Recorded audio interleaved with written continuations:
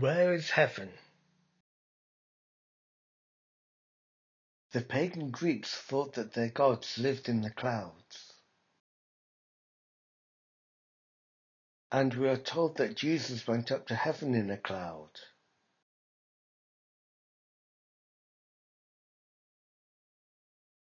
And in this 18th century picture, he is up there in the distance.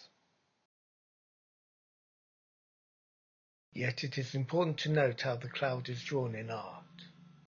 This was painted in the 14th century. Here the cloud is fluffy like we would see in the sky.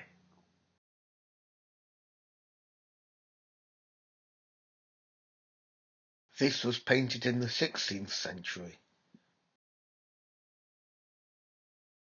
However, in earlier art, the cloud is not like a fluffy sky cloud. This was painted in the 12th century. This non-fluffy sky cloud tradition has continued in Eastern art. So why is this non-cloud called a cloud? The Tabernacle. God would appear in the cloud of incense above the Ark of the Covenant. This is why the Greek gods were said to live in the clouds.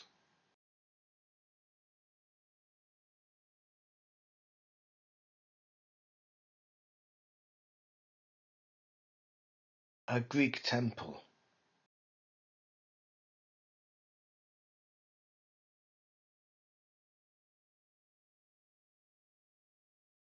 It is the images of the Greek gods which lived in the clouds of incense, implying that the Greeks did not know the secret interpretation, that because God appeared in the cloud of incense, the term cloud could also signify God's presence. And by drawing the cloud as non-fluffy, the early Christians showed that they knew the secret interpretation.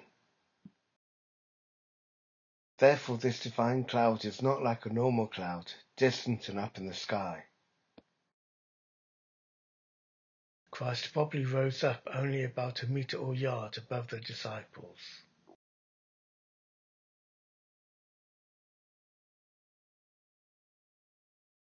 And in this earlier image, note how Christ's feet are still on the ground as he enters heaven. So heaven is not up there like some pagans and the later West thought.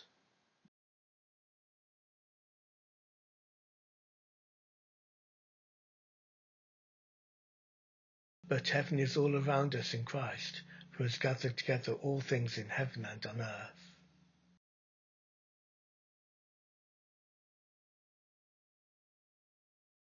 And it is through us that the world will be healed and shine with heaven's glory.